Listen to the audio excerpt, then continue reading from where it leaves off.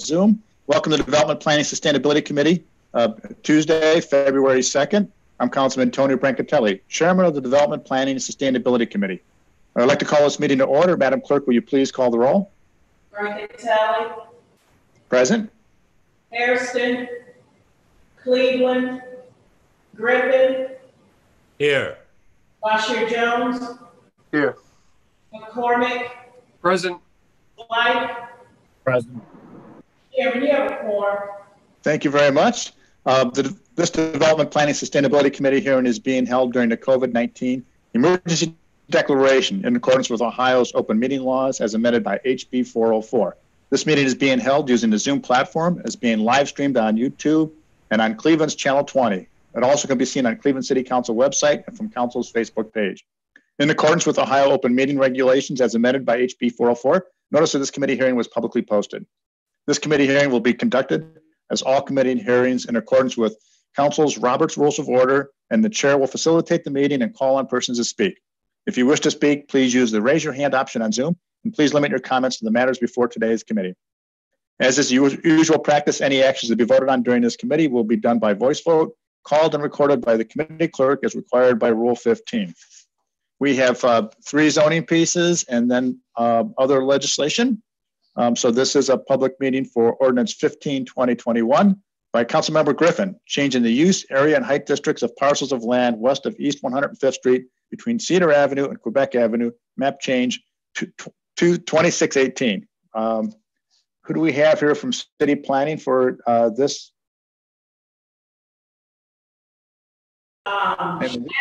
Leonard is signing in now. Okay.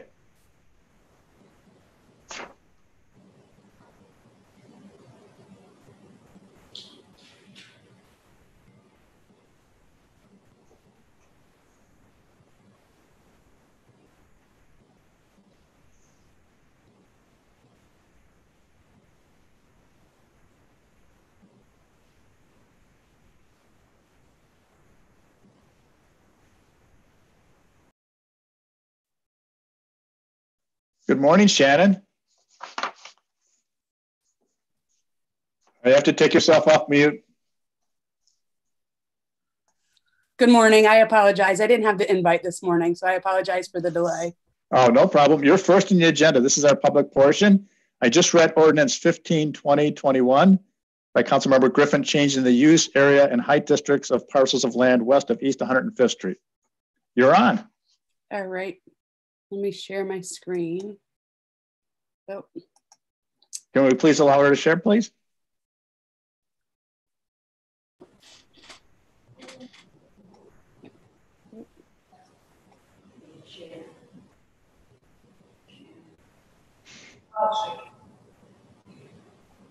All right, give her a shot.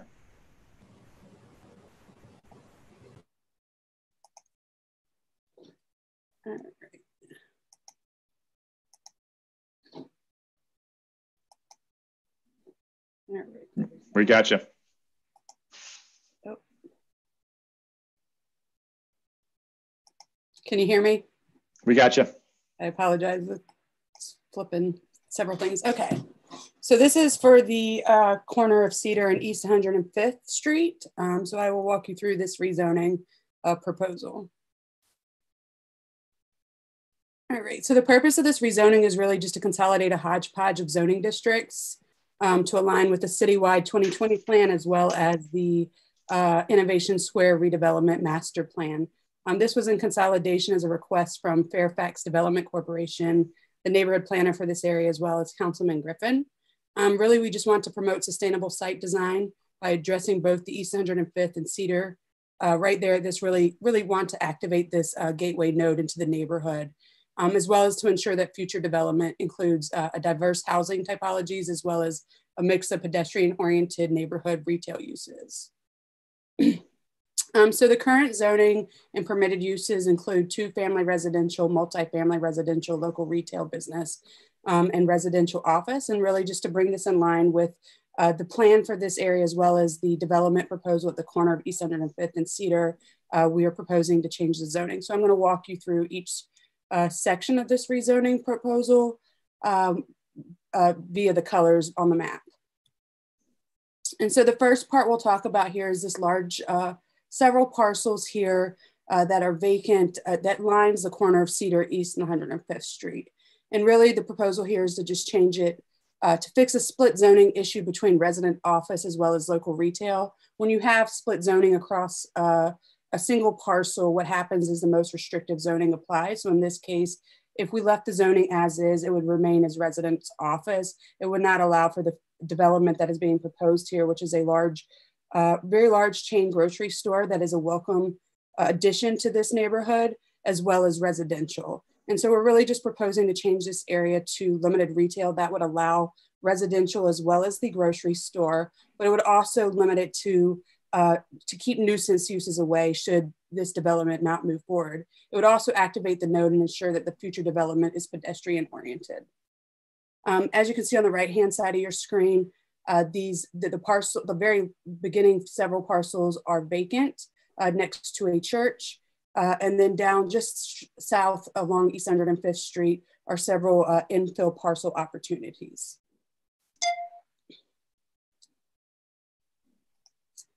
The second section here that we'll talk about is the purple along East 105th. And really we're just going to change this to limited retail. The only difference between this section and the northern section is the height.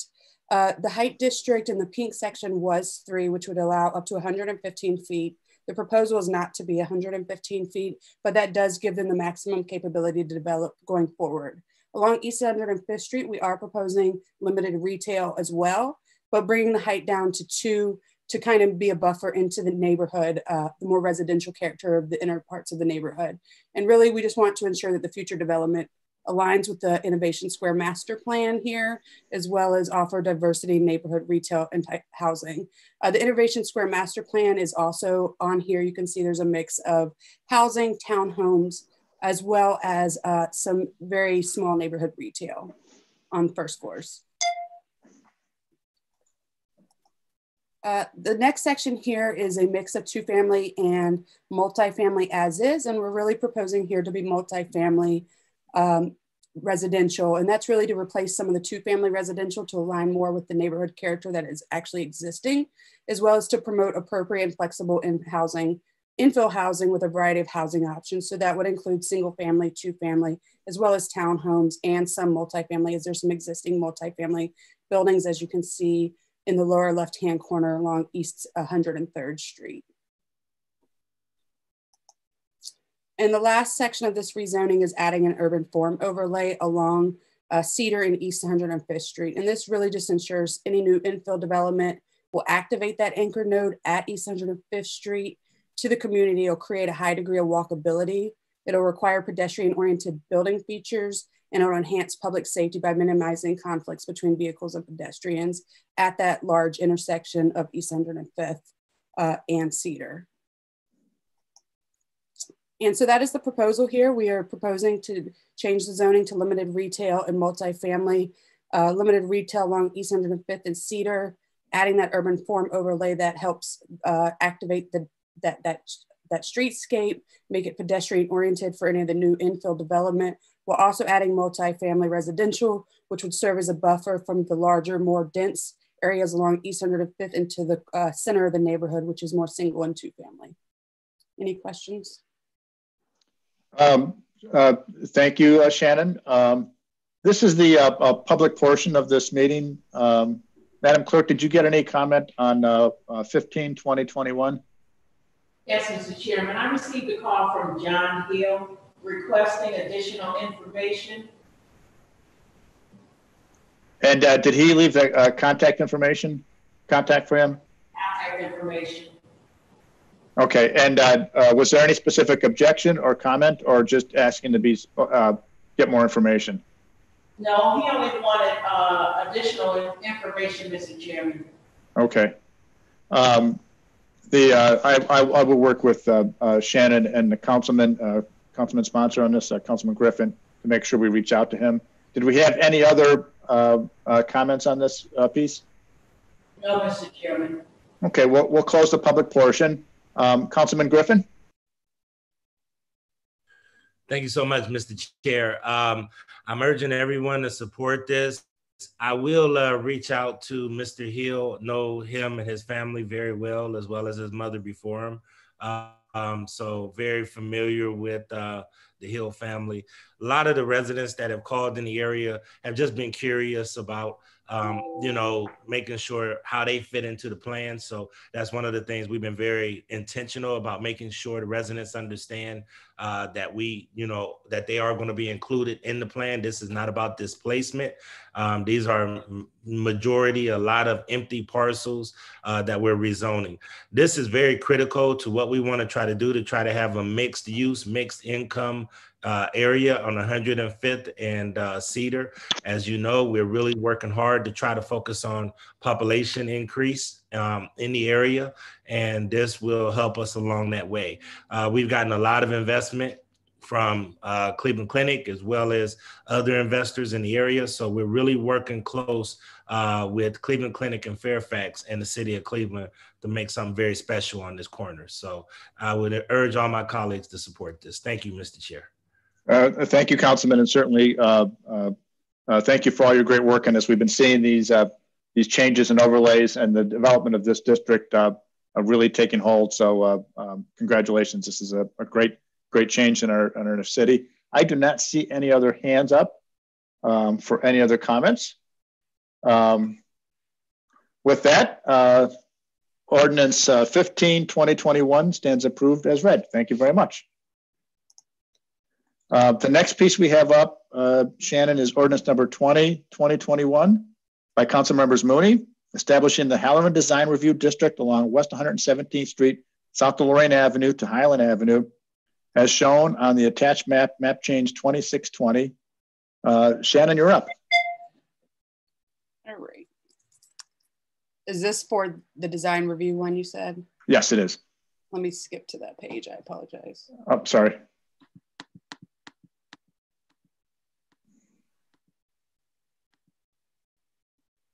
Okay, there we go. So this is map change 2620. This is in line with the next ordinance that I believe you have on your agenda for 2619th, which incurs a rezoning for this same section of West 117th Street, south of Lorraine. So first of all, we're proposing to establish the Halloran Design Review District. Design review districts, as you know, are across our city on our major corridors. The purpose of them is to protect property values and enhance the character and visual image of our neighborhoods. They promote dense, walkable, mixed-use neighborhoods. It guides development through the city processes more efficiently. It promotes sustainability and equity within our communities. It's designed to improve the walkable characteristics of all building types, residential all the way to industrial.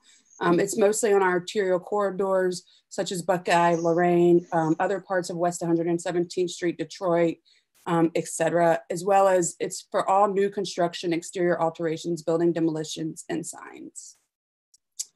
This is just an overview of our design review districts or committees.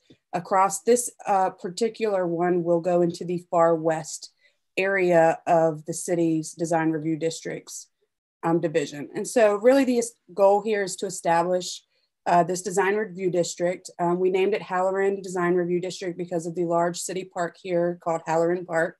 And this really just ensures that any new development and exterior alterations will complement and enhance the character of the surrounding neighborhood and existing businesses. And so this is the area of the location, which also follows the rezoning that you will see in the next presentation. And really just establishing this design review district. This area is south of the Lorraine Avenue Historic District, and it really hasn't had a lot of, attention put into it in terms of design and walkability as what the community has been requesting to see here, especially around this very popular and large area that is the Halloran Park. And so this is the proposal, just adding, this will make more sense in the next presentation when I go through the rezoning. But again, this is really just establishing the Halloran Design Review District here, south of West Lorraine Street down to Highland Avenue. Any questions?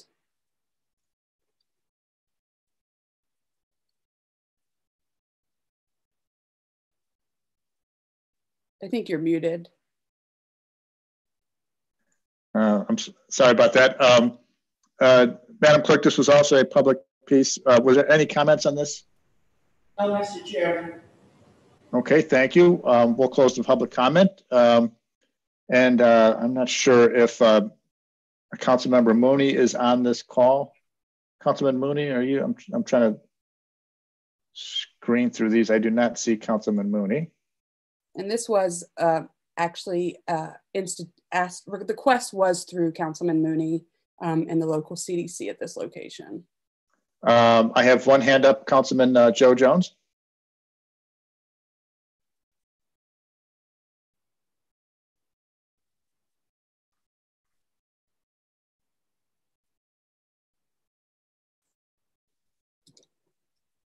Councilman Joe Jones, you're up.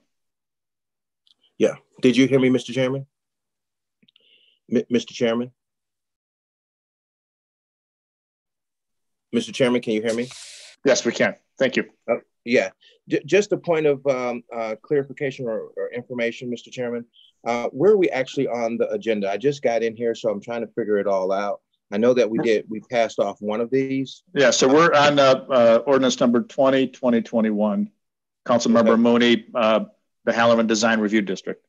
Okay, thank you, Mr. Chairman. That's it. Okay, thank you. I do not see any additional hands up for this piece. Thank you, Shannon. Ordinance number 2021 is approved.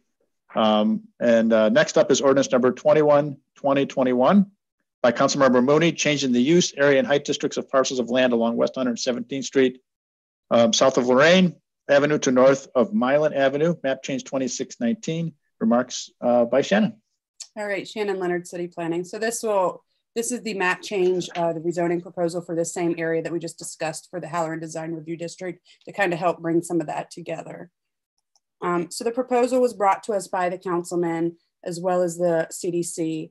And really the purpose is just to align existing and future land uses with a citywide 2020 plan, as well as other neighborhood plans for this area, and is to ensure that future development is consistent with the residential and retail character of this corridor. So there's a little bit of a mix along this section of West 117th Street, south of Lorraine.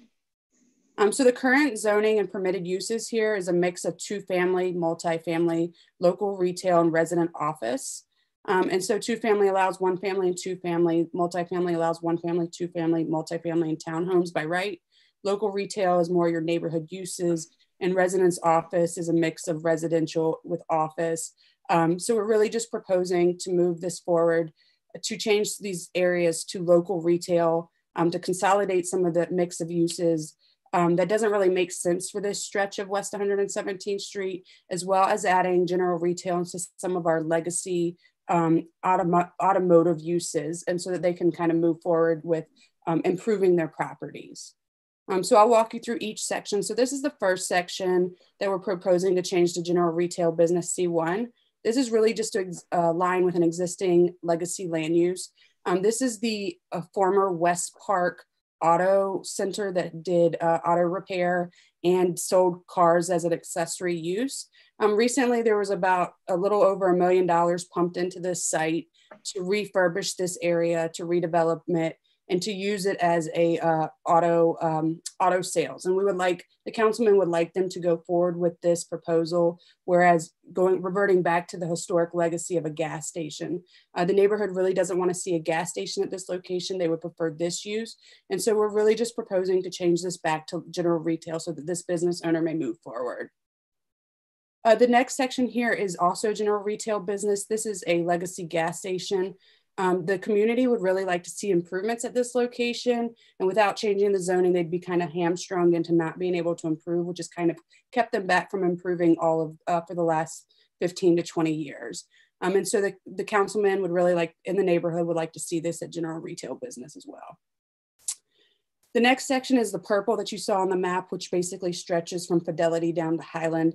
Outside of those two general retail uses is proposing local retail. We do skip over the areas that are predominantly residential, single family and two family in nature, but really just bringing them in line with the neighborhood plans for this area. So we would like to change the resident office to local retail to match the current land uses along West 117th Street. These are some just aerial views. As you can see, there's a lot of neighborhood retail, dental offices, things of that nature. And so we really just want to bring the zoning in line with the existing land use, but also to provide the neighborhood retail as a buffer to the residential outside the West 117th Street corridor. And again, this is further down the street, south on West 117th, and changing this residence office back to local retail. You'll notice that there is a section here of local retail already. The only difference is upping the area district from a C into a D, and that is so that any infill development in some of these parcels that are vacant or not being used to their highest utility can be redeveloped appropriately in today's building climate. The next section here is from Thrush down to Highland, is also proposing to change the mix of multifamily, local retail, and resident office all to local retail D1. You'll notice in the multifamily section south of Halloran Park, but also serves as a buffer to the single family residents along the west side of Highland. We are bringing the height down to a 1 height district from a 2 height district to allow 60 feet. The building here that is existing is nowhere near 60 feet. And the residents that align Highland Avenue would like to see the height brought down to 35 feet. There's no need for 60 feet building at this location south of the park. And then the next section here is a 0-foot specific map setbacks directly south of Lorraine. That is the Lorraine Avenue Horse Historic District. And in this section, the building structures that are already existing do come to a 0-foot lot line. And really we're just adding this setback so that any new infill development that goes in will create a high degree of walkability, and it will require pedestrian-oriented building features and enhancing the public safety by minimizing vehicle and pedestrian impacts. And so we really want, so any type of new development that goes in here can kind of meet the building configuration and the streetscape that actually already exists.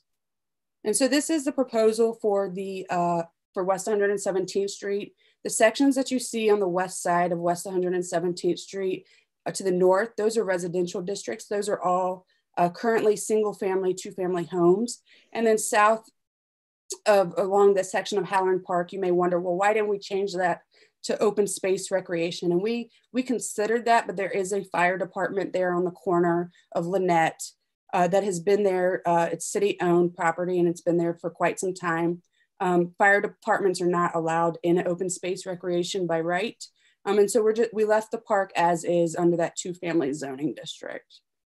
And that is the proposal, really just to activate this area of West 117th Street for any new development, as well as to allow those legacy automotive uses to remain, but also adding that design review district that would allow them to have, the city to have, and the community to have more impact and communication with the business owners to bring this area of their neighborhood in line with their desires and the citywide plans. Any questions? Thank you, Shannon. Pretty comprehensive. I know you guys have been working on this for quite some time, and cleaning this up will go a long way along that major corridor. This is the public portion. Madam Clerk, did you get comments or questions regarding 21-2021? I did not, Mr. Chairman. Okay, thank you. We'll close the public portion. And I have one hand up so far, Councilman Joe Jones.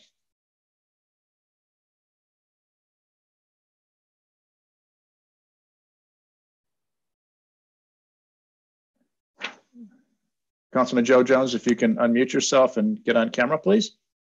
Yes. Mr. Chairman, thank you. Sorry about that. Trying to get the technology all together here. Mr. Chairman, to the distinguished lady, you are the city planner for Councilmember Mooney concerning this, these both, actually it's the same ordinance, 2021 and 2021, both design review district changes. One changes the use of height for the district parcels, and the other one just gives you a general idea of the legal establishing what that should look like. Is that correct, Mr. Chairman, to the director or to the planner?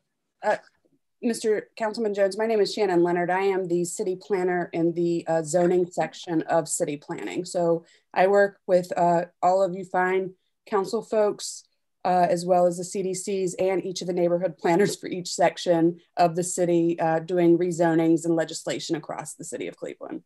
Okay, great, great. I would love to, I have a series of questions I want to ask you.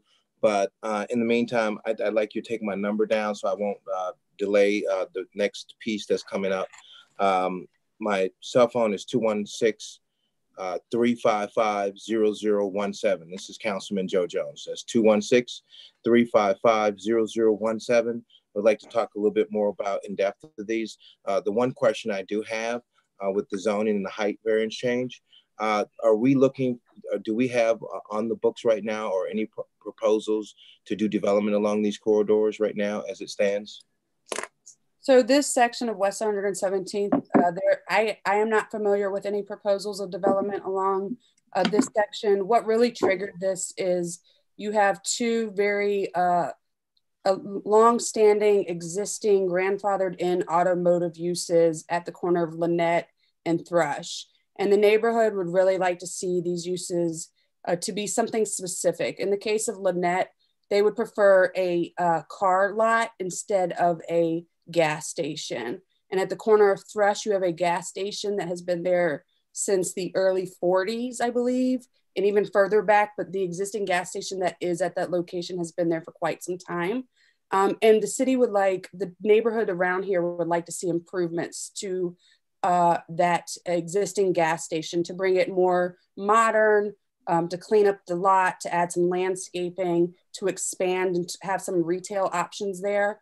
And so for them to be able to do that, the zoning needed to be advanced back to general retail, which is what it was all the way up until about 2008 or 2009. And so the same with Lynette, there was a, that has always been a repair shop that sold cars as an accessory use. And it was eventually sold, that goes all the way back, I believe, until about 1942, I believe is the property records show, as being the West Park Repair Center. And so there was some significant investment made into that property to bring it more modern, to landscape, to add fencing, to be a buffer. And the neighborhood around really just wants that to be used as what the current owner has proposed it to be used. Because the other option is if they didn't change the zoning, or not approved at Board of Zoning Appeals for that use, they could be grandfathered in to be used as a gas station, which is what it was years ago. And so the community really had an input on this rezoning. And then the other sections are really just to consolidate those resident offices to be more local retail, to match the current land uses and to serve as a buffer for some of those residential uses that are also along West 117th Street, as well as the park there that is very popular. I see, and that appreciate you. In fact, you've stirred up some ideals and concepts of maybe some changes as well as in our community. So I look forward to speaking with you, and I appreciate your thorough explanation of these proposed changes. Mr. Chairman, thank you very much for your leadership, and I really appreciate Mrs. Leonard's thorough explanation of this. Thank you. Great, thank you. I do not see any additional hands raised. No additional comments. Ordinance number 21-2021 stands approved as read. Shannon, quick question. Thank you for your presentation. Should we be sending, Kimberly be sending you notice about when these pieces come up so we can get these presentations in advance? Yeah, so I normally send them. The problem that we're having is because I am pregnant, I am working from home due to COVID. And so I can only send presentations up to a certain size in email to you, okay, Kimberly, as well as into, I believe, Albert. And sometimes they go through and sometimes I think that they just don't go through. And we've tried to work with IT. I'm only allowed a certain amount to send to people, and certain people only allowed a certain amount to receive. Okay. So I think that's where that gap is. And I apologize. Okay. I tried to compress them as far as possible. I'm not really sure any other way to get them to you guys. So the pregnancy is not a problem. That's an opportunity.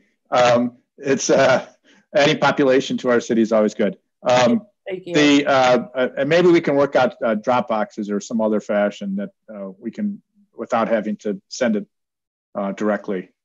Yeah, I'm not sure. I know that Albert nor Kimberly had a Dropbox account. I don't know if council has a Dropbox account. Yeah, that's certainly something we could try to figure out. Yeah, Joe Tatron does that on a regular basis for our DPS stuff because some of the files he sends are pretty large. So we'll work through that. I just wanted to get that point, and we'll circle back. Thank you very much. Perfect. Thank you. All right. Thank you very much. That ends the zoning portion, and we'll now move on to our legislative side.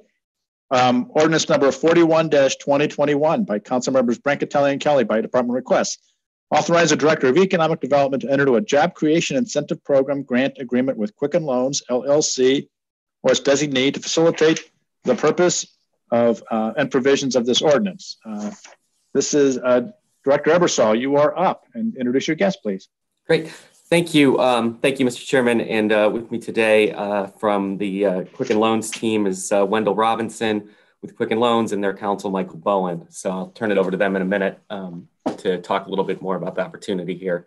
But just to introduce the ordinance, this was an opportunity that was brought to our attention with Jobs Ohio as well. Quicken Loans, as we know, is a huge financial services mortgage company with offices throughout the country, and they have been looking at expanding their operations in the fintech space. And fintech is an abbreviation for financial technologies, and what it really means is finding new ways to use our phones and our computer and social media to market products and to better provide services to the consumers that they work with. And so this is a great opportunity for us because this is really kind of the cutting edge, the leading edge of the company that they were looking to expand.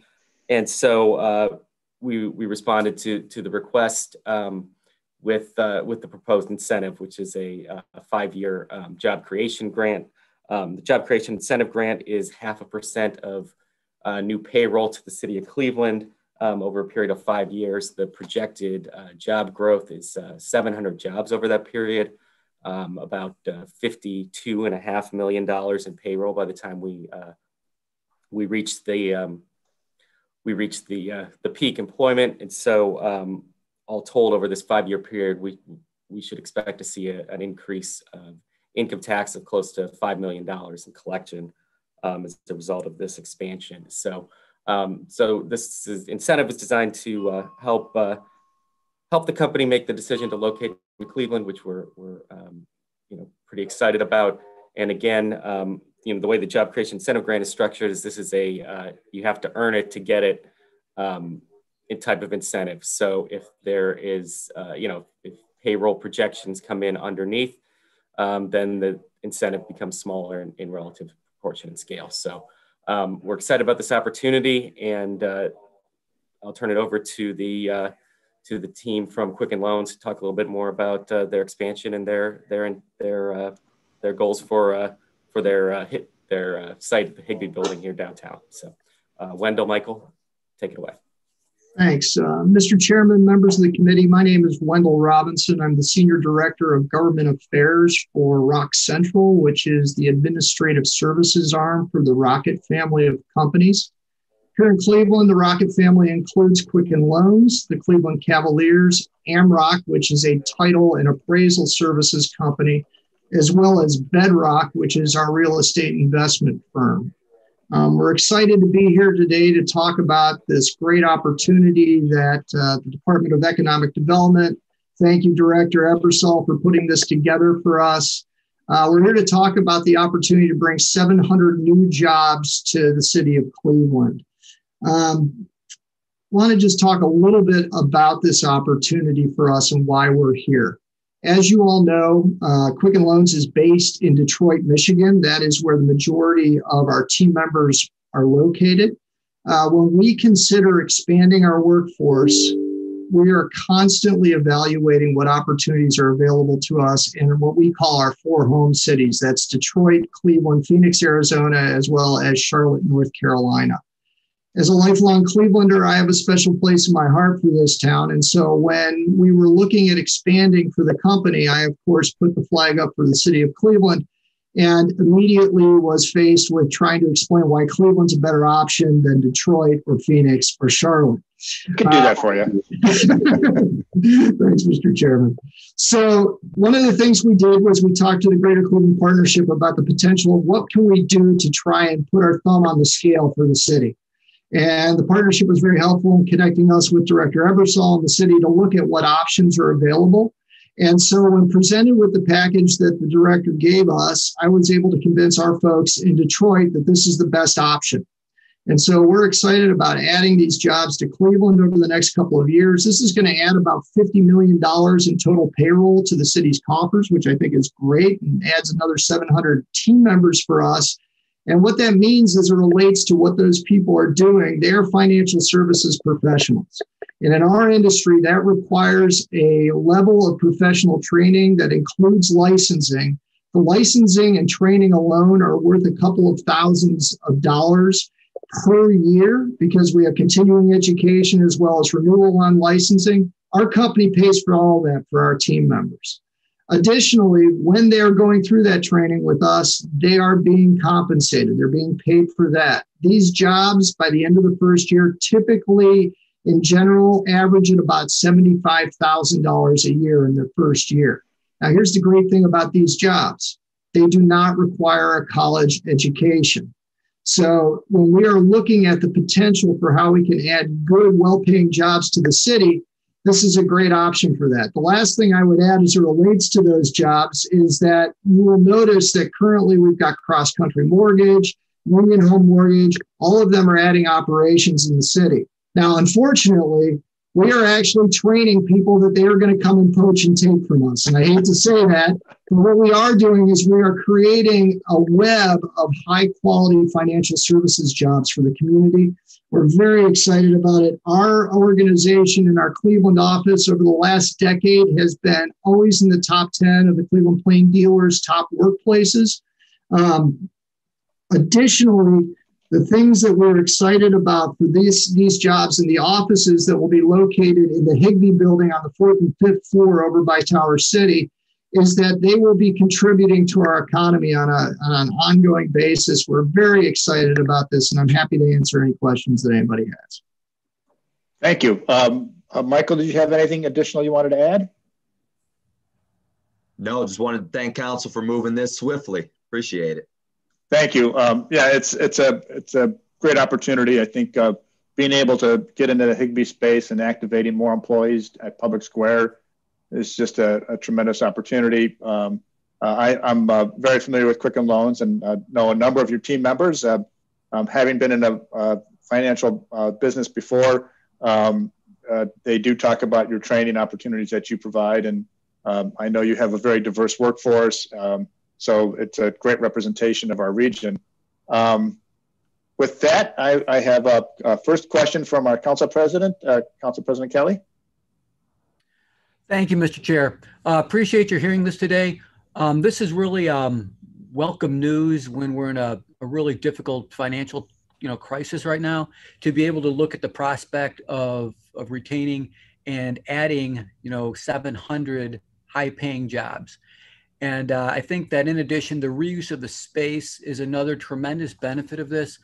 What I would like to ask, my only question is, well, just another positive in terms of, vitality and really just kickstarting the economy.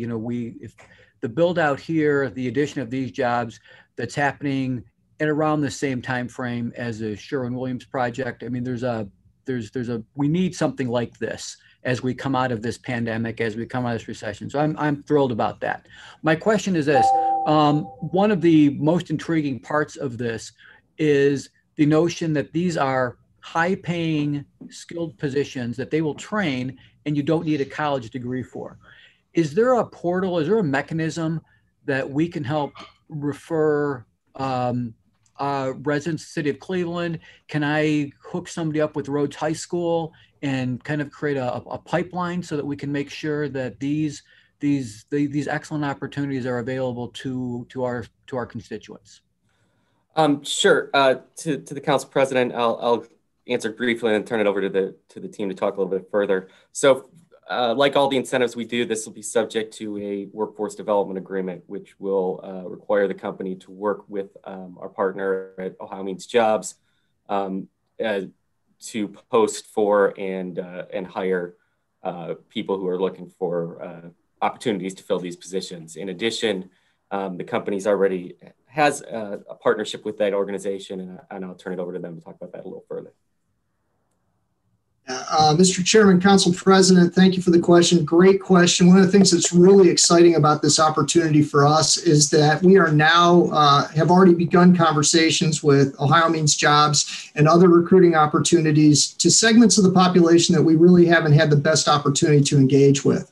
So we're looking at this as a really great opportunity for us to even further diversify our workforce and, being in contact with areas of the community that we haven't had a strong recruiting relationship with. This is going to be a really good opportunity to do so. And happy to communicate with you and connect with you offline in terms of providing you connectivity so we can look at those options. Thank you. Through the chair, that's a very exciting opportunity. I would only ask, and I will call and we can discuss offline, if there is Ohio Means Jobs is a recruiting mechanism, but I'd really like to encourage CMSD participation or Tri-C as a pipeline into this opportunity, because that's we're here talking about jobs, and so making sure that people from the neighborhoods, people from our neighborhoods and our residents get jobs. So I'll give a call offline. Tremendous project, and I appreciate you fighting for Cleveland. I mean, I don't want to lose these jobs to Phoenix or Detroit, so thank you. Great. Thank you, Councilman. Council President, Councilman Griffin. Mr. Chair, I'll defer to Councilman McCormick. I know that this is in his ward, and then I will come after Councilman McCormick if you don't mind. I was going to have him go last and do the wrap up. Okay, it's up to him. I'll defer to your wisdom and Councilman McCormick's. Councilman McCormick, is that okay? It makes no. I'll yield to the chair. Okay. Councilman Griffin, you're up. Okay, thank you. All right, we'll save Councilman McCormick for the anchor leg. He looks like he's a little swifter than me anyway. So he's that cleanup. So thank you. This is a big win for Cleveland. I'm excited about this project. I thank Wendell and Michael for really their hard work on this. A lot of people don't know the time that goes into developing something as exciting as this. 700 jobs coming off of what we're dealing with COVID-19. Wow. This is one of those things that the entire city should be celebrating. And once again, the Rocket Mortgage team and the Rock Group does it again. So thank you guys for really pulling this together. The couple questions that I have is, similar to Cross Country Mortgage, they're really focused on trying to make investments. We know we have aging housing stock. We know we have issues with lead exposure. We know we have a lot of seniors and other folks that, quite frankly, just cannot afford their home repairs. My question to you guys is, what kind of community benefit and what kind of things are you looking for to really try to help? How does Cleveland benefit from this tremendous financial resource and this fintech that you guys are doing? How can we be a demonstration model of really trying to promote some of those products that you guys are promoting in the market across the nation, and really see how Cleveland could benefit from them in some kind of extraordinary way? Well, Mr. Chairman, Councilman Griffin, great question. First and foremost, I'm going to give you just a little bit of background on Quicken Loans and the impact that we've had on the city of Detroit. We've in many ways transformed that community, not only through the jobs that we're providing, but also the impact that we've taken in terms of the interest that we have within the community, whether it deals with housing stock, whether we're dealing with the foreclosure crisis, whether we're dealing with back property taxes. These are all programs that we've taken on in the city of Detroit and been successful. One of the things that's great about this opportunity for us and for me as a Clevelander is the amount of emphasis this now places on the city of Cleveland within the hierarchy of my organization. We now have the Rocket Community Fund actively engaging with the city and the county, talking about the kind of programs that you're describing, Councilman. So you're going to see an increased level of investment, not only in terms of the number of jobs that we're creating, but also the emphasis that we're going to be placing in terms of workforce housing, the issue of ensuring that the community has the opportunity to access fintech products that they haven't had access to in the past, the opportunity for ancillary job creation that happens when we put these kind of jobs into place in our community. So all the things that you're talking about are things that we're looking at and things that we plan on doing within the community. Wendell, that's great. And I mean, I'm excited about that. I know what your company has done in Detroit. And, you know, really people really ought to just read and talk about some of the things you guys have done in Detroit. And I would just love to see that happen in some of Cleveland's neighborhoods. I know my colleague, Councilman Jones and Joe Jones and others always talk about our housing strategy.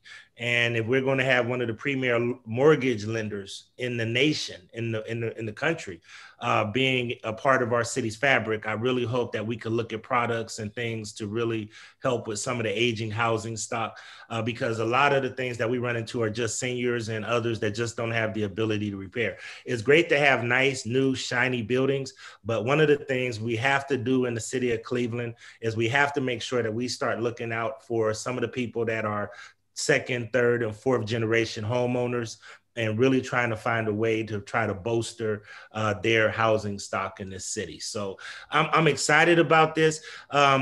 You said that these 700 jobs will ramp up over a 5-year period. My question to you is that, you know, how many will we see in the beginning, and how will it ramp up? What is the phase in, and how soon will we see the benefits of those 700 jobs? Mr. Chairman, Councilman Griffin, so year 2021, we're looking at approximately 180 jobs created within the site. 2022, we're looking at about 210. 23, it's 240. And then 24, we actually have a number in there that's 70. I anticipate that number will be higher in 24, but we wanted to kind of, you know, level off the number over the period of time that we're looking at, which actually gets us to our 700 number prior to the 5-year commitment. So we feel really good about the numbers. One of the things I didn't want to do is overpromise on what we can deliver to the city. So that's where we're at. I anticipate the number will probably be higher, but I'm not going to guarantee that because I don't want to make a promise I can't keep. That's great. And Mr. Chairman, just as a final, and I hope that you share this, I think you gave a great document about our return, our investment for investing in this fintech project. And you really did a great job of showing the annual amount that the total new jobs that we'll get, as well as the new total amount and what the grant amount. So for example, in 2021, and correct me if I'm wrong, Mr. Chair, and I know this is your work, Professor Brancatelli, but 75,000 is the grant amount, and that'll be about 13.5, and it's a total of 13.5 commitment from the ROC, and then 180 jobs. That's our return, our investment. Nobody can argue with what we're getting a return on our investment for. This is actually Professor David Ebersol's work. Oh, you're correct. Ebersol. It is $13.5 million of additional new payroll. Yeah, so a $75,000 investment in 2021 that will yield a $13.5 million payroll and 180 jobs. Yep. Mr. Chairman, you can't beat that with a stick. This is something that I really just want to thank Director Ebersol and Quicken Loans for doing this. I think this might be one of the best deals that I've seen come into this council. And I really appreciate, Wendell and Michael for being just a great partner with the City of Cleveland City Council. Thank you, Mr. Chair, and I'm definitely in support of this project. Thank you, Councilman. And what we don't see on this spreadsheet is all the other work that Dan Gilbert and his affiliated companies have done in Cleveland Folks may not recall, but back in 2013, then President Obama had made him co-chair of the Blight Removal Task Force.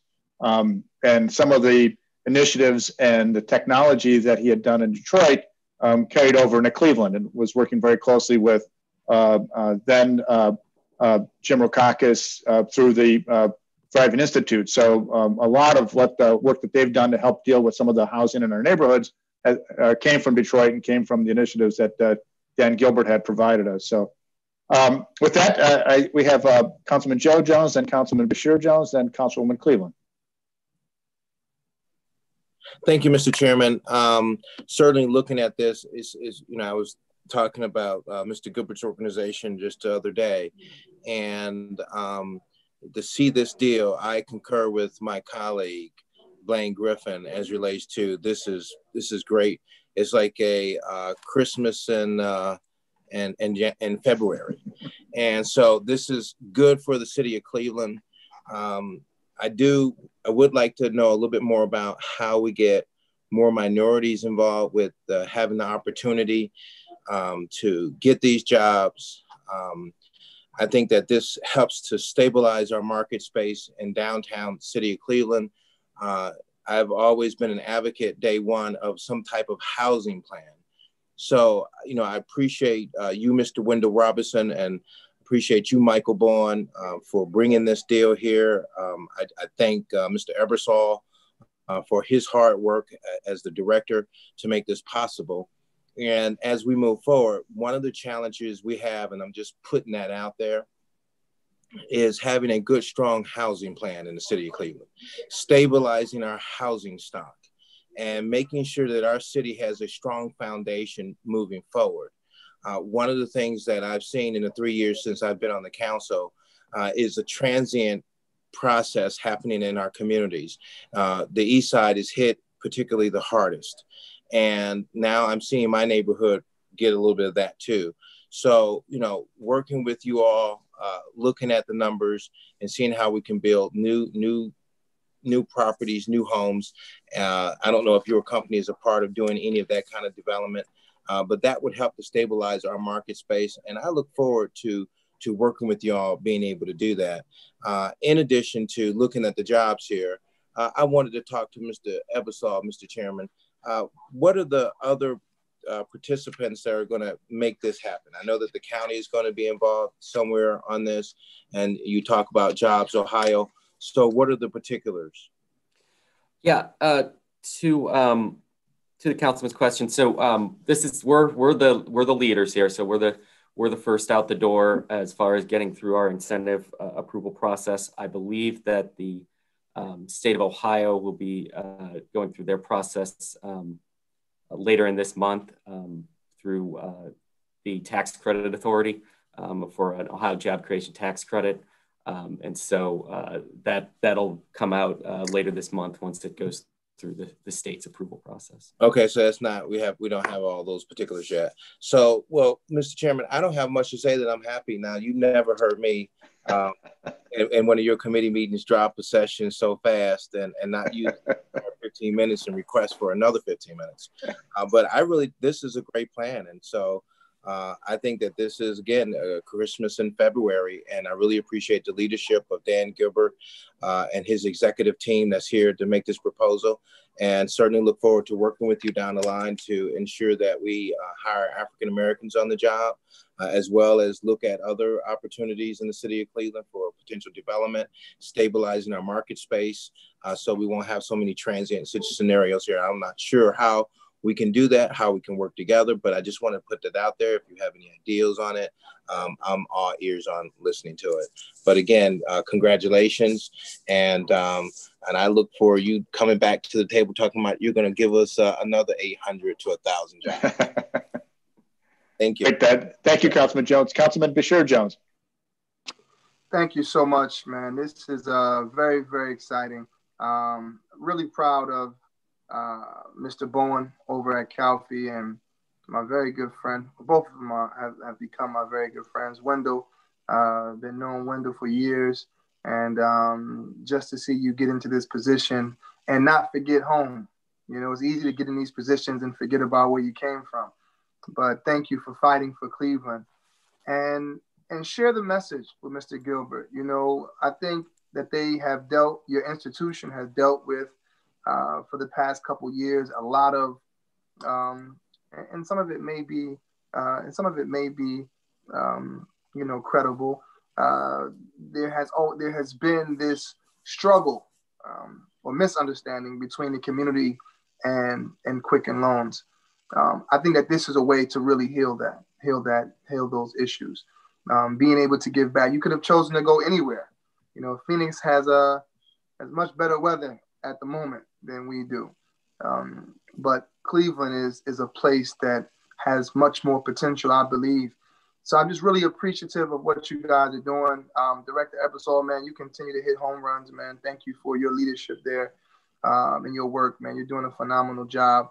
And in closing, you know, not only Mr. Bowen and I and Wendell, you know, as we look at providing these jobs, but we also have to provide financial literacy and also give people an opportunity not just to sell or become mortgage bankers, but also to purchase their own homes. So in Ward 7, we have a huge initiative in trying to increase home ownership. And right now we're working with a financial literacy group, a national group called Our Money Matters, that assists people because, hey, you're going to have this influx of jobs and influx of money, but we also have to have an influx of financial literacy so people know what to do with these resources and able to not just sell homes, but be able to buy homes as well. So I thank you all so much, man, for this, man. Quicken Loans and Rocket Mortgage and your team, thank you so much for investing in our city. I think it's the best investment. I think it's going to be amazing. And we want this for all people, man, you know, east side and west side. And I guess my question would be, Chair, to my friend Wendell, is, you know, we have a growing immigrant population. You know, we have a growing immigrant population, you know, people who only speak Spanish or only speak Chinese or Mandarin Chinese, different dialects of Chinese or Arabic and so forth and so on. And we want to make sure that these jobs, you know, all go to, of course, the highest demographics in the city, which are Black and white people, and that's fine. But we also want to make sure the jobs, we don't get left out. Our Hispanic brothers and sisters don't get left out. Our Chinese brothers and sisters, our Arab brothers and sisters, those who usually get left out of the conversation. We want to make sure that those opportunities develop because that group wants to purchase homes too. So I guess my question to you is, how are you preparing to make sure that we have people who speak different languages who are getting these opportunities and we're able to spread the word and let them know that we want them to come out and have a chance as well to get these jobs? Well, Mr. Chairman, my good friend, Councilman Jones, did I send you that question? Because I'm ready to answer it for you. Before I get to it, though, I do want to address the financial literacy issue. And just a note for you. The Ohio Mortgage Bankers Association this year is focusing on education around workforce housing. I'll be happy to connect you with them so that we can get that dialogue beginning and going. It is their primary focus in terms of consumer advocacy this year. So I'll make sure that you're connected with them on that issue. Secondarily, I'm really proud to tell you that our organization was one of the first mortgage providers around the country to establish something we call the language line. And the language line provides mortgage bankers that can speak the language of the consumer. We have over 32 different languages available through the language line. And so we are constantly looking for speakers of a variety of languages to help us in that area. And we will definitely be out looking for individuals that can meet that standard for us. That's amazing, man. That's amazing. That's what's going to make this the international city that it once was and bring us back. And Quicken Loans is one of the biggest employers that we have here. And this is going to make it even bigger and better. So, you know, Cleveland is being known as the healthcare capital of the world, but now we're also getting into this financial lane. This is a really great thing. I'm really excited about it. Being able to put that Higby building into use in a major way is a great thing. You got a great guy over there working with you, Mr. Bowen, And I would just say in closing that as a city, I'm not sure how long this was on the table, but we as a city have to do a better job of moving things along a lot quicker and not allowing things to wait so long to come to us, to get to us, because people are suffering right now. People are in need right now. And not just this, but just in general. Cleveland has to be a city that's open for business. So I'm excited. Chair, you honestly, man, you're one of the best chairs, and I'm glad to be on this committee with you. I really appreciate your work and your consistency. And Quicken Loans, thank you so much for investing in our community. We appreciate it. I believe that this is going to truly heal. If we can market it the right way, this is going to really heal the divide between the community and Quicken Loans. And you hiring 700 people, you're changing an entire city. You're changing an entire neighborhood, and not just a $15 an hour job. You're talking about $75,000. And listen, not only is this, I want people to be clear, it's not just a $75,000 job. It's an investment of close to $100,000 of training that's going into these individuals. That's why Wendell said, hey, we could possibly lose people to other organizations. So you're talking about an investment in training, and you're talking about, $60,000, $75,000 job. And this is an amazing thing, man. Mr. Bowen, thank you, man. Wendell, thank you guys, man. I really appreciate you guys. Any way I can be of support, please let me know. Thank you. Thank you, Councilman Jones. This was just introduced last month, and with Rocket Mortgage Speed, went through Director Ebersol's shop and had mayor approval. So it hit our committee pretty quickly. Councilwoman Cleveland. Thank you, Mr. Chairman. And good morning, all. Wendell, Michael, David. And I share my colleagues' pleasure and measured excitement about this project. It certainly is a significant investment in human capital in our community that we haven't seen the likes of in quite some time, if ever. And I share all my colleagues' accolades and, for getting this done in such a timely manner. I just have a few questions I need for my own clarity. And through the chair to our presenters. First of all, if we approve this, and it looks like we're certainly going headed in that direction, what is the timeline for, getting the program up and running and, off to the races to get the first 180 jobs in place and trying to get people on board? To the Councilwoman's question, we would anticipate closing on our documents on the incentive process probably about 60 to 90 days from when we get the final ordinance approved. And then I'll turn it over to the team on how quickly they anticipate moving on the jobs. Mr. Chairman, Councilwoman Cleveland, thanks for the question. Look, here's the deal. I have made a commitment that we're going to get this thing done. Director Ebersol and the Department of Economic Development have been very, very helpful in terms of getting this done. My organization is already in the process of recruiting individuals so we can get started with the ground running. I anticipate that we will start hiring immediately. So I'm very excited about this. Like I said, we've taken it as a pledge on the city's part that we're going to get this done. We believe in this city. That's why we're here. So we are starting right now.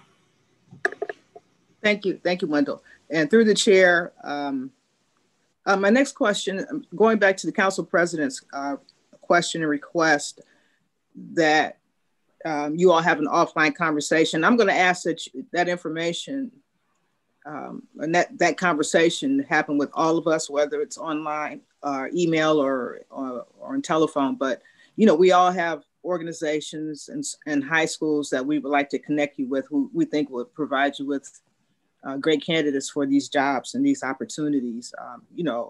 I have the East Technical High School, for one, and, Tri-C's in my backyard, and, CMHA is a great partner. So the Cleveland Public Libraries, I'm just thinking of a number of organizations that we rely on when we engage in community projects for our residents. And so I just want to make sure that, and I think all of us want to make sure that, we have you plugged into everyone who can possibly help you with candidates for this program. Another concern of mine is just that you say you're already recruiting candidates. A concern of mine, and I think all of us in the city, is, we have a significant population of people who are undereducated, who have barriers to getting jobs, such as a criminal conviction, even misdemeanor conviction, and other things that just make it harder for them than the average person to find work and find productive employment. So I'm just wondering, I know you partner with Ohio Means Jobs, and I just want to make sure that there's a commitment there on behalf of our Rocket Mortgage, that you're also going to be open to and work to recruit and train those people we consider hard to train or hard to employ. So, Mr. Chairman, to the Councilwoman's question, I appreciate that. I want to give you a little bit of background on how this process works in terms of the education and licensing. One of the challenges that we've run into across the industry is the issue of former felons applying for these jobs. There is a barrier to licensing that currently exists in some states, not in the state of Ohio, but in some states. Quicken Loans has taken it on as a national initiative through our DEI group to address this. And we are working very actively actually on the ground in the state of Georgia, which is the most restrictive requirements associated with it, because we see that as sort of the first domino to fall as it relates to that. We understand this issue, obviously, with our friends in Detroit. This has been an ongoing issue, and we've been very, very successful through our licensing group to get those folks in, get them educated, get them licensed. But it is an ongoing challenge in this industry, and we see ourselves as one of the leaders.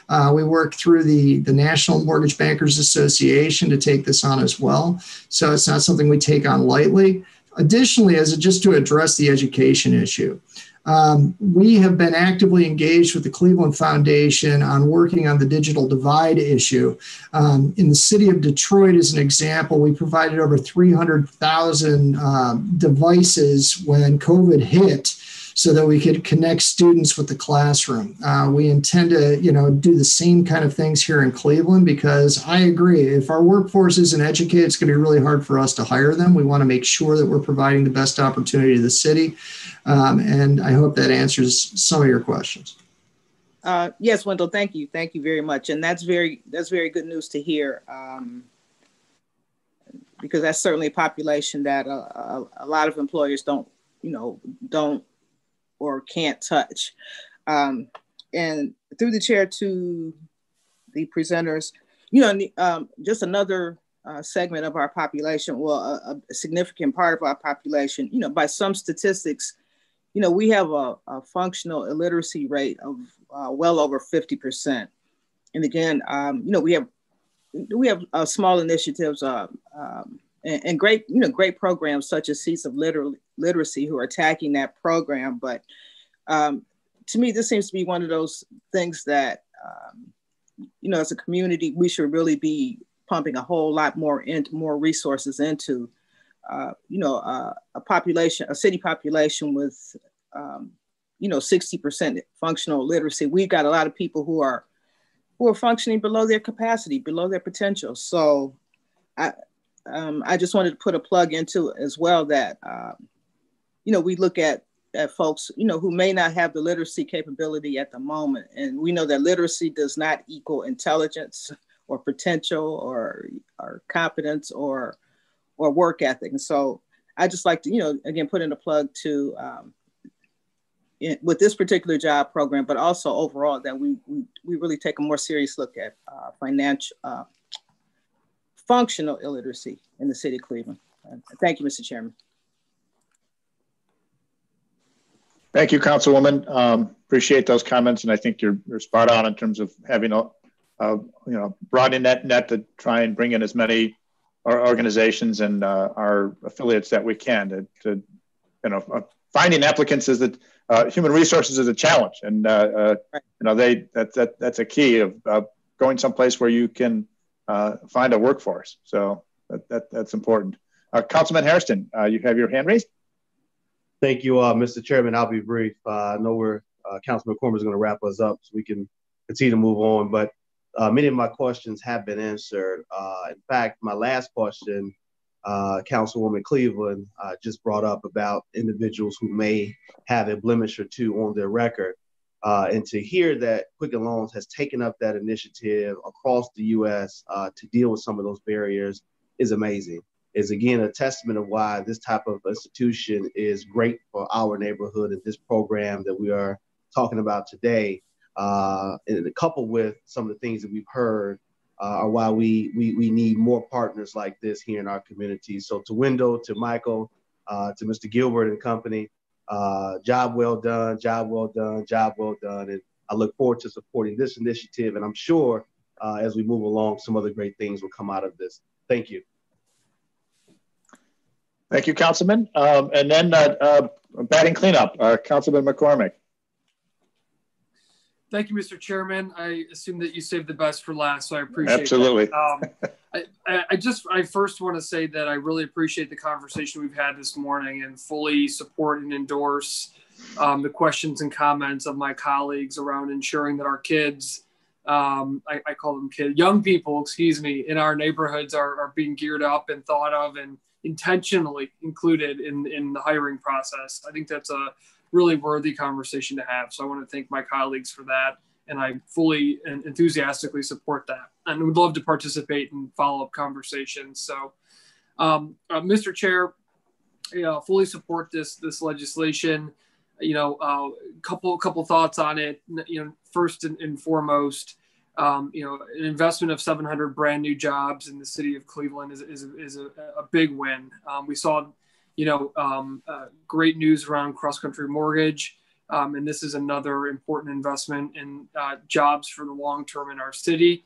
I don't need to tell anyone the impact that COVID has had on the employment base in the city, as well as our small businesses, and of course, most importantly, our residents and the health and well-being of our folks. So this is one of those areas that COVID has really attacked hard. And so seeing this type of encouraging news of bringing in 700 new jobs into the city is really welcome, and excited to have this in front of us today. And looking, Mr. Chair, also at the executive summary of legislation, we see new payroll here, 13 million, 29 million, 47 as the years go along. But Chair, we know that beyond new payroll, that is not the only impact that new jobs in our city have on our city. I mean, these are folks that need a place to live. These are folks that go support local businesses and enjoy the great things that Cleveland has to offer. So we know that the economic impact for these types of jobs goes far and beyond just the payroll. Payroll is important. That is something we can feel and touch and clearly understand. But obviously, the other positive economic impacts is in my mind just as important. I know Director Dumas is focused in on that payroll number, but the other effects that bringing in brand new jobs to our city core are extremely important. So, Mr. Chair, I just wanted to make that note. And quite frankly, I have got an interesting ward, Mr. Chair, because I represent downtown of the Central Business District, but I also represent neighborhoods on the near west side of the city. And one of the great things about adding jobs into our city core is number one, a lot of folks that live in our neighborhoods work in these jobs in downtown, and it's their livelihood. And the other side of it too, Mr. Chairman, is we know that I believe the majority, I can speak from a data point, of our income tax revenue that we use to, plow the streets in Ohio City and provide firefighters in my home neighborhood of Collinwood, come from the tax generated from downtown. So we know how important it is, Mr. Chair, to ensure that our downtown is healthy and thriving. so that not only the neighborhood is thriving, which I remind folks of the 20,000 residents that live there, but also that we have the resources for our neighborhoods across the city, which is extremely important. Chair, just a couple questions, and just for the general public to the director. So anyways, very, very excited about this investment in our downtown core. Chair, to the director, this legislation authorizes a job creation incentive grant up to 0.5% of new payroll in the city of Cleveland. So just so that we have the information out into the public, Chair, to the director, does this piece of legislation in any way impact existing tax revenue that the city of Cleveland is receiving? No. Okay. Chair, to the director, does this legislation, if we expect jobs above 700, that's what we're going to push for. But in the unlikely case, Chair, to the director, that that under 700 jobs are created, is the city on the line for any type of rebate for any jobs that, in the case that they're not created? Yeah, to the councilman, the way that the grant works is every year they submit the amount of eligible jobs that they have, and we disperse based on that amount. So if they don't achieve the full number, we don't disperse the full amount. Got it. So, Chair, to the director, there's no threat through a piece of legislation like this, whether it be cross-country mortgage or Quicken Loans, of the city having the city being in the red when it comes to a piece of legislation like this. That's correct. Thank you. So again, Mr. Chairman, given that this not only the exciting overall impact of 700 new jobs, but I'm also very excited and comfortable with this legislation because, Mr. Chairman, it says that this is a grant based on brand new revenue to the city, tax revenue to the city. And if that tax revenue isn't met, the city doesn't provide the grant. So I think that this is, when we think about our fiduciary responsibility as a city, this is a safe piece of legislation and will only net in an increase of tax revenue for the city of Cleveland. So I'm going to wrap up, Mr. Chair. Thank my colleagues for the really important questions. I look forward to being a part of that conversation. And we, openly welcome these 700 new jobs to the city of Cleveland. It's critically important. Also, Mr. Chair, for access, and a point that we didn't make, that these jobs are in the city and that they're not in Solon, or I need to stop naming suburbs, excuse me, that they're not in suburbs 30 minutes away where folks can't get to in transit or on a bike. So that's another element, Mr. Chair, of this that I think is really important, is that we really center our job growth in the urban core of our city, and there's many benefits to that. So thank you, Mr. Chair, for hearing my rambling, and fully support this legislation. Thank you, Councilman. Appreciate that your engagement and certainly your enthusiasm as the downtown neighborhood continues to grow. And I can speak firsthand on having a major institution and how important they are to anchors in our neighborhoods. Third Federal Savings and the Slavic Village community and the Stefanski family, and what they've done and how they've impacted our city has been pretty tremendous. I do not see any additional hands up. Any closing comments, Wendell or Michael? Mr. Chairman, I'd just like to thank the council again for having the opportunity to come and speak with you all about this. If there are any questions, please do not hesitate to reach out to me. I'm happy to provide my number. Mike's got my number, obviously. He is our voice here in the city when I am unavailable. So feel free to reach out. I'm looking forward to this opportunity, and thank you again so much for your help. Thank you. No further questions. Ordinance number 41, 2021 stands approved as read. Let's sign it. Thank you very much. We had one addendum piece that got added to our committee.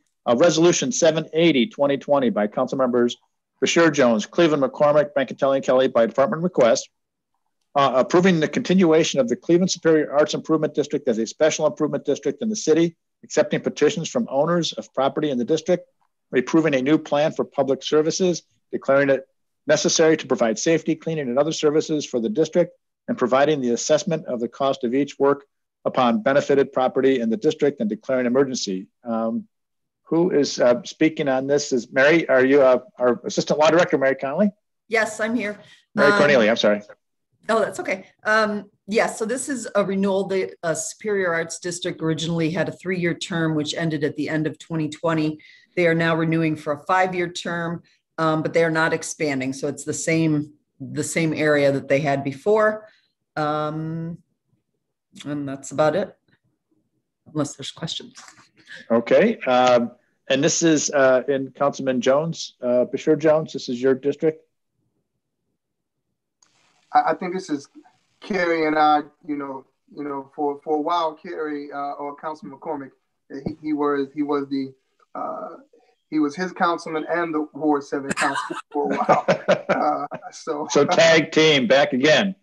So, no, don't bring it back. We got a good councilman at Ward 7. He can have it. So yeah, man. So I'm really, first of all, I do want to say to Councilman McCormick, man, he just. He's just a hardworking guy, man, and does a lot of amazing work. Has a heart bigger than a mountain, and for many years he stepped up and provided comfort to people who needed support. So I thank him for that. The Superior Arts District is a phenomenal group of people down there who truly are impacting that area. And their impact is really increasing past what their boundaries. Chair, when I got into office, I didn't know about all these lines. Certain CDCs say they can't pass this line. I'm saying, well, listen, we're all Clevelanders. Everyone needs your assistance. Everyone needs your support. So I'm just really appreciative of them. They're really doing a phenomenal job. They're changing that Superior area. And we still have some work to do. We still have a homeless population that we have to take care of and support. And we also have a growing business district. And we also have this growing arts district. So there's a lot of different demographics that I'm hoping that we can continue to grow and respect each other and take care of one another. So I'm in full support of this. I hope my colleagues can support this as well. They're doing a phenomenal job. Thank you, Chair. Great, thank you. And for those in the listening audience, all of these improvement districts, these are all part of overlays that are on our website. So if anybody wants to see their particular district, they can just go on the planning website. Councilman Harrison, you have your hand up? Yes, Mr. Chairman, really quick. What are the boundaries for the Superior Arts District? Is it along Superior? I can speak to that. The boundaries are, let's see, on the north, it's St. Clair. On the west, it's East 18th. On the south, it's Payne. And on the east, it's East 26th Street. Oh, okay. Okay. All right. Thank you. Mm-hmm. Do I have any other questions? No further questions. Resolution 780, 2020 stands approved as read. I think that concludes all of our agenda for today. We are adjourned. Thank you all very much.